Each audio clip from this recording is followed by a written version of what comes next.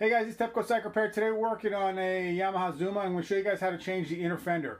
Now the inner fender is the part that's behind your regular fender. So you have the inner fender that's right here. This piece goes along and it goes all along the bottom of the bike right here, all in the bottom part.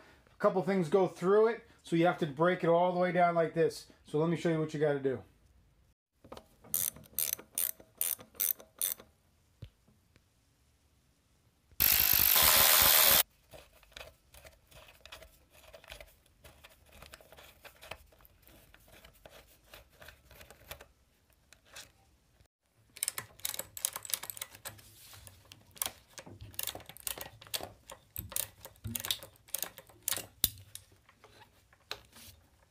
This is a pinch bolt. You got to take the pinch bolt all the way out.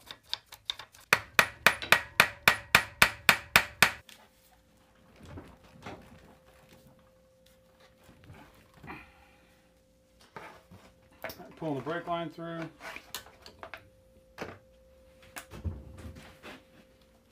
Pull the speedometer cable through.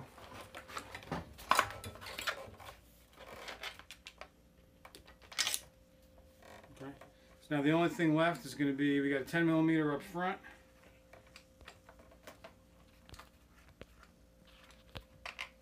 Okay, 10mm right there. Now this thing is now just being held by a couple buttons with wires. So I'm going to pop those buttons off and then I'll show you how we're going to get it off the top. So we got our lock ring right here, and then that's our adjuster. So I'm just going to go ahead and pop this lock ring loose.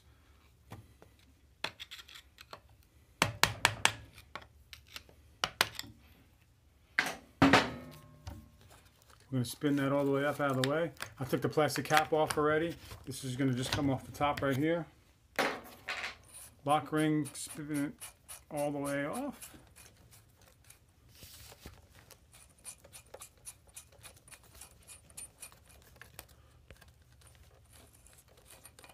All right, and then we have a washer underneath that, and then we have this nut. So this nut right here, actually, it's not a washer. It looks like it's just attached to it. But this nut right here is our adjustment nut. So when we loosen this up, everything is going to come loose here. Our bearings in the top and bottom are coming loose. All right, so we're going to spin this one all the way off as well. All right, so we got it loosened all the way. Then we're going to pull that off. And the lock nut, get that out of the way. Okay, now if you look in there, you can see the bearings. So now what I'm going to do here is, the way I got this set up is I got this pole right here, and this pole is attached to the ceiling to a stud, and then we have the tie down here that's hooked on it. And because I'm on a lift right here, I'm able to just kind of lower it down, and as I lower it down, this whole stem is going to come out. And when the stem and forks come all the way out, we'll just pull it all apart. So let me show you what that looks like here. I'm just going to slowly lower it down and monitor everything. Now I wouldn't do this with a motorcycle, unless you had a heavy duty pole up there, but with a scooter it's not too bad. So let's start letting it down and see what happens. You can see it coming out of the top there, see that? All right, all I'm doing is letting the lift down and just dropping it out. And what I'm going to do here is just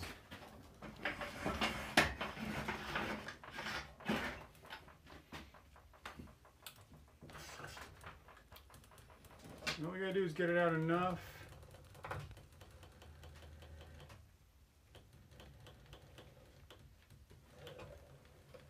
Right there. Now I can swing this up out of the way. Alright. And then we're going to take this inner fender off. I got a couple more buttons, looks like.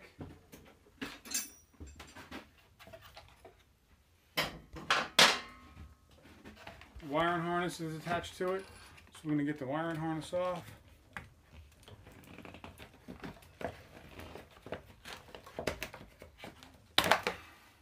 Okay. And this is what's left of this one. So let me get the new one. Alright, so here's the inner fender right here. This is the complete one. It has all the lower and everything. It has two parts right here. These clip on to this bar that's underneath here. So I'm going to have to slide this thing on, clip it onto that bar, and then put it all back together again.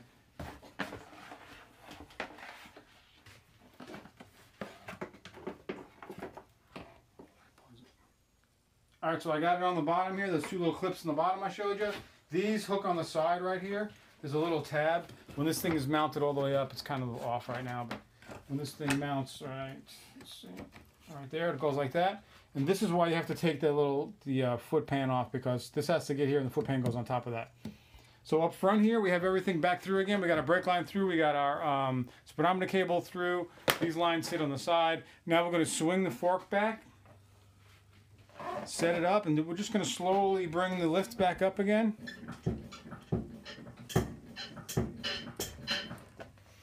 And just work it all back into place.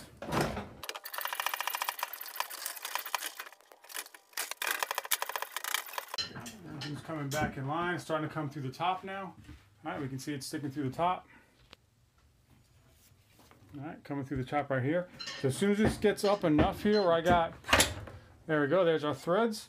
So we're going to go ahead and drop the adjustment nut back on with the lock ring. All right, so our adjustment nut and our lock ring is going to go back on. Move these bars out of the way, spin this down.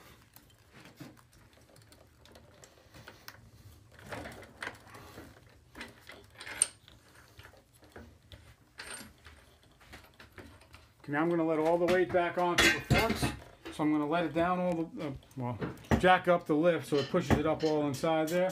Make sure that it's all set. Okay, it's sitting in the bottom now. So this is fully, now the forks are fully back up in it. So I'm going to spin this thing down.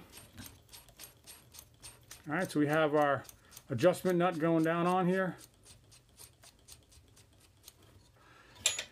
Now you want to get this, like I said, you want to get tight enough so that it's got enough pressure where nothing's loose. See how it's moving around in there? All right, we want to get rid of that.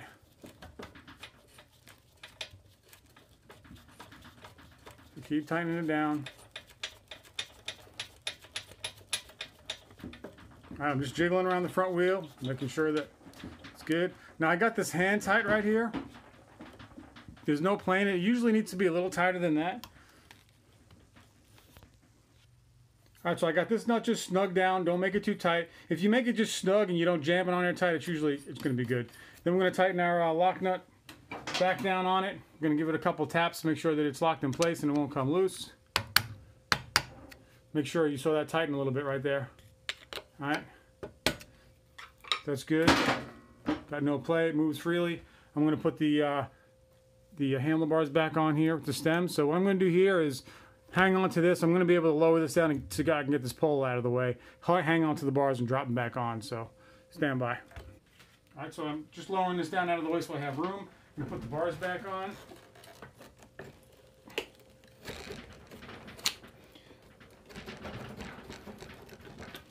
They're going to go all the way down. You're not going to be able to turn it back and forth. That's the amount of play you have in there. That's it. We're going to put the lock nut back on here.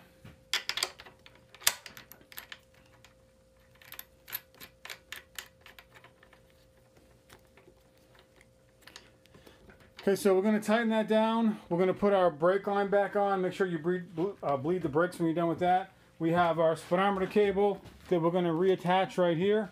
All right, speedometer cable is ready to go. So I'm just going to send that back through.